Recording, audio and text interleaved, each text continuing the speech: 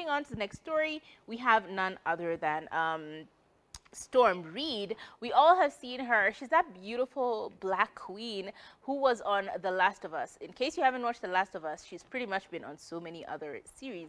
But specifically, we are talking about The Last of Us because the same show Pedro Pascal was on, yes, because of the fact that she actually won an Emmy.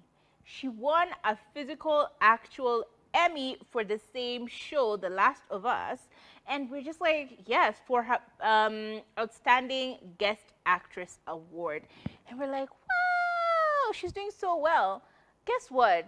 This beautiful young girl won her award and went back to university. As in, she just collected herself and went back to uni for acting school.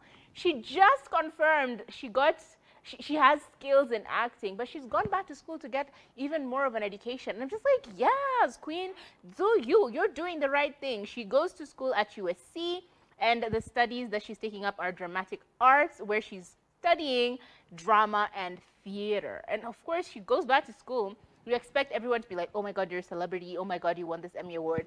Nope, apparently everyone is treating her exactly the same way, and school is exactly the same. Got to give credit to these guys for making it feel normal for her.